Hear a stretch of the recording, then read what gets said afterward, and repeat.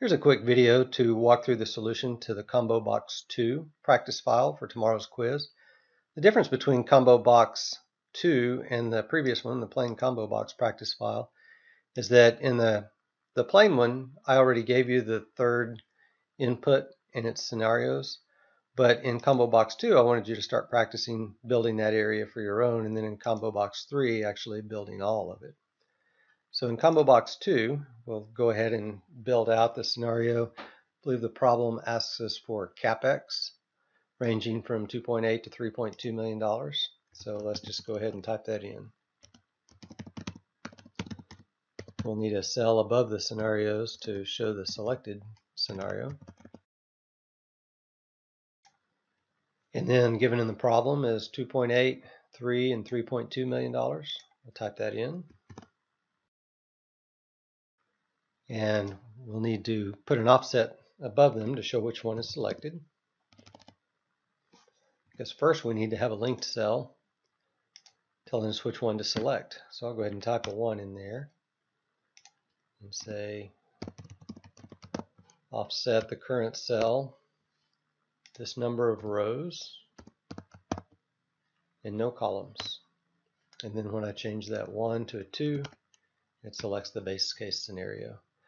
I'd like to format that with the same number formatting and then make that cell, make that row gray so that we know that's our selected scenario. And then while we're at it, we're just going to copy that offset formula to all of these. We did them individually in class, but we can go ahead and just copy and paste here. We don't need the practice. Then we want to have the CapEx. Look over here at the selected CapEx. We want to have the revenue. Look at the selected revenue. And the expenses. Look at the selected expenses. I can copy revenue and expenses across the years at the same time. Let's go ahead and test this while we're at it. And sure enough, all the numbers change the way we want, so it's time to go ahead and draw the combo box and link it. Let's get some gray cells up there so that we can see the contrast.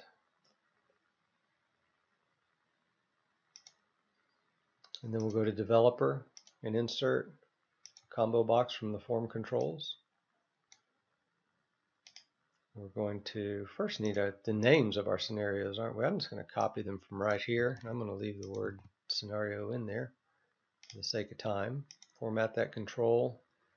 Look at that input range that we just copied and link it to a cell link.